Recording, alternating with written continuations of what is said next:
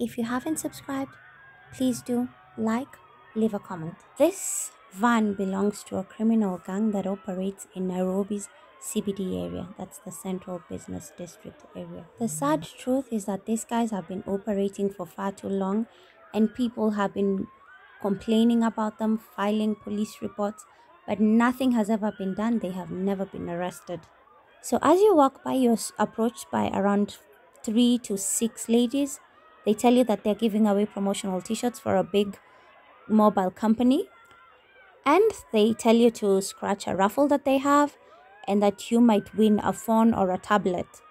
So you scratch a raffle, and eventually you end up winning a tablet or a phone, but they ask you to deposit money so that you can get your item and be featured on local news. So at this point, many people realize that it's a scam, that they're conning people. So this is when you decide to walk away, and when you do, if you're a lady carrying a handbag, they've opened your handbag and stolen from you. Well, if you're wondering how I know, I was almost a victim. I was going to meet my friends.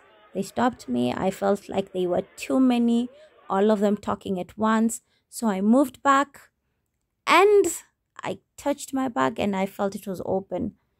And by the time I looked up to ask, they had all disappeared. So there was nobody to ask. Thankfully, I did not lose anything.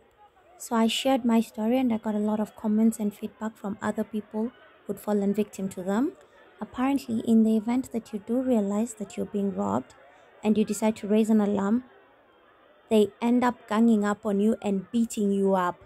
So today, I guess Nairobians had had enough. In case you're wondering, they survived lynching. They are very good at disappearing.